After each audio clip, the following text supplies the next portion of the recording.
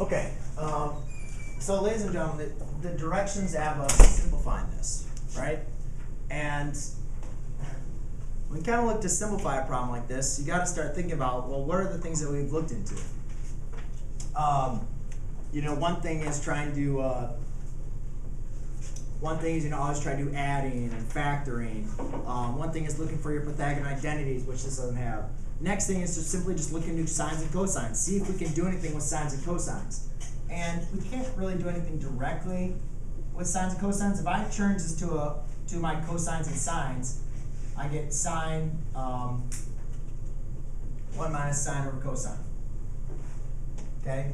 So I can actually combine these up, but I'm just going to kind of go in a different direction because I want to show you something that we can do. You know, you would be able to combine these to 1 minus sine over cosine. Okay?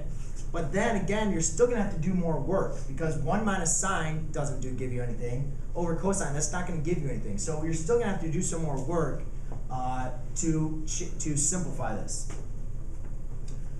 One thing I'd like you to look into, and just this is like a rule that we can, something to look for. Remember, Pythagorean identities help us be able to convert between secant and tangent, right? We know that the Pythagorean identity has secant and tangent. So what is a way for me to be able to take secant of x chase and tangent of x and convert them into my Pythagorean identities? Well, what I can do to make these squared, if I multiply by my conjugate, which is secant of x plus tangent of x, okay, the reason why I'm going to make the plus, because now, look at, I have the same front two terms, the same last two terms, and I have a plus and a minus, which we do is our difference of two squares, right?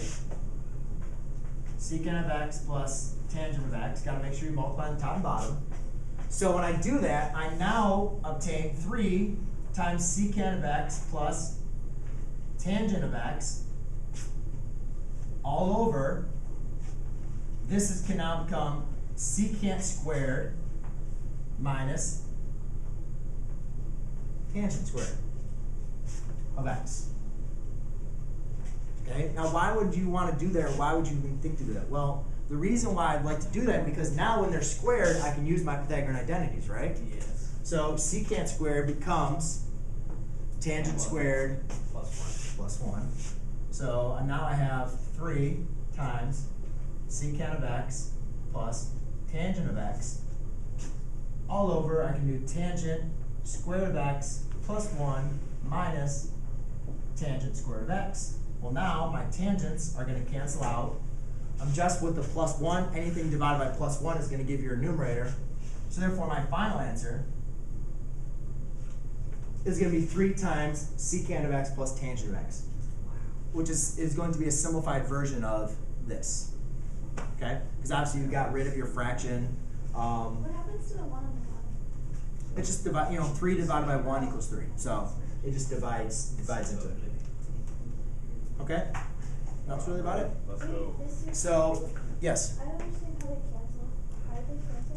What do you mean how they cancel out? On the bottom, how did they get crossed out? Tangent squared of x minus tangent squared of x. Oh, okay. And then that cancels out. Yes? Okay, and the even and odd identities, why is the cosine and secant of a negative number equal a positive? Hold on, let me just shut this off and I'll look at it.